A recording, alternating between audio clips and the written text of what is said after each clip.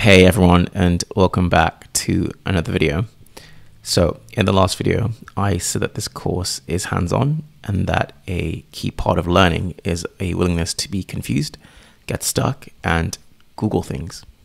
Well, in this video, we're going to be talking about exactly that. This video isn't about n8n specifically. It's about something far more important. It's about the learning mindset. More specifically, how to learn effectively and how to think like an automation builder. Mastering this mindset is the single most important thing you can do to guarantee your success in this course and in your career.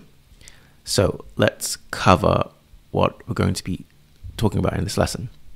First thing is go slow to go fast, what to do when you get stuck, how to ask for help, a quick word on AI, a quick recap, and then I'm going to be giving you your first assignment. Don't worry, it's not too scary. Okay, what do I mean when I say go slow to go fast?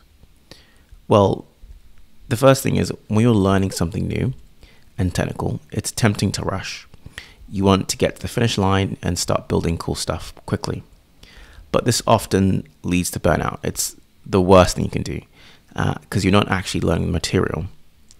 Most successful developers and builders have what's called a growth mindset, whereas others might have what's called a fixed mindset.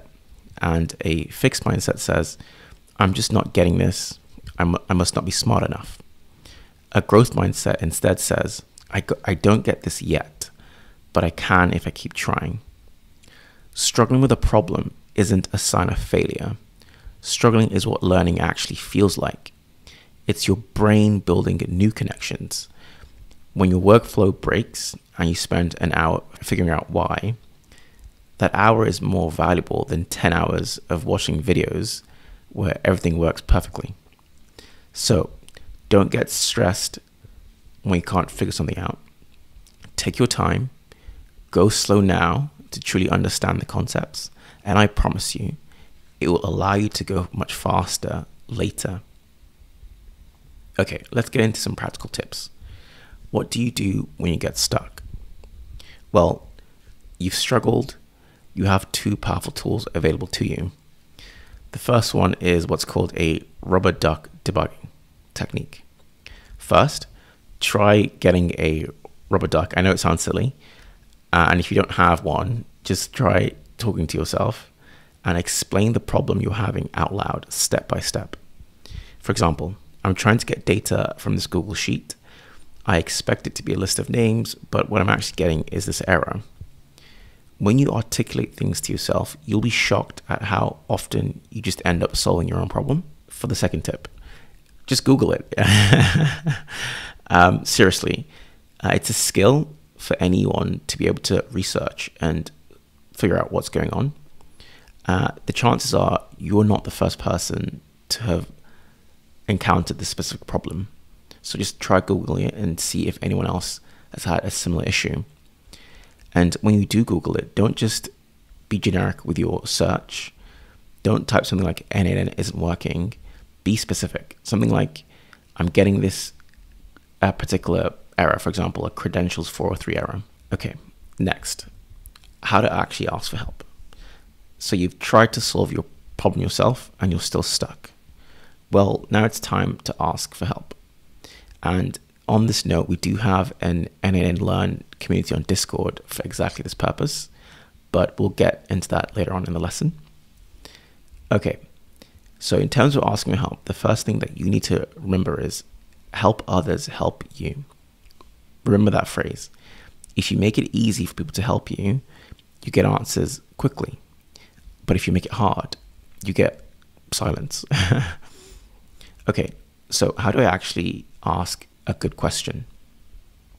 Well, the first thing is your question has to be detailed. Don't make it sparse.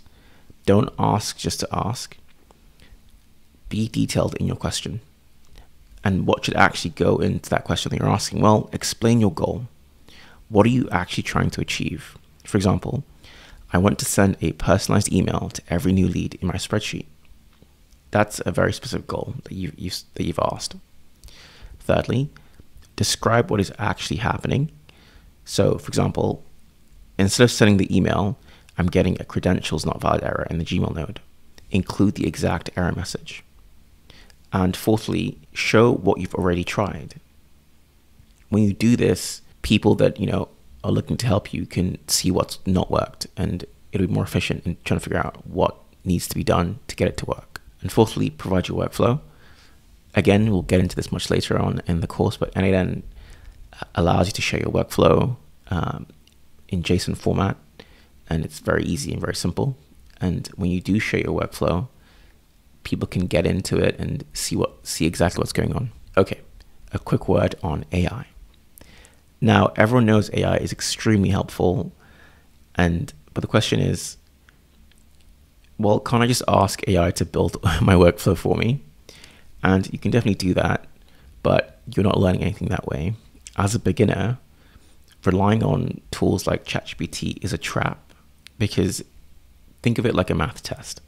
You could ask ChatGPT to give you the answer to a particular math problem, but you haven't actually learned the math yourself, so you haven't learned anything. When you ask AI for the solution, it gives you one, but the downside is you miss the chance to develop your own research and problem-solving skills, which is the very skill you need to become a good builder.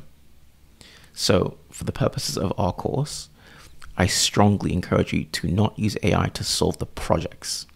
You can use them for research, but for the actual building and the actual project creation, you should figure it out by yourself, because that's what you will learn. Okay, quick recap. So, like I've mentioned in this lesson, go slow to go fast, research first, and ask smart questions. Now it's time for your first assignment, and it's very simple. Click the link in the description to join our Discord community. You don't have to ask a question. Just join and say hello, and in the introductions channel, and take a look at how other people are communicating. Just get comfortable being in a community of builders in our group. But apart from that, thanks for watching.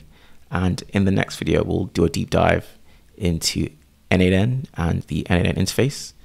But until then, I'll see you there.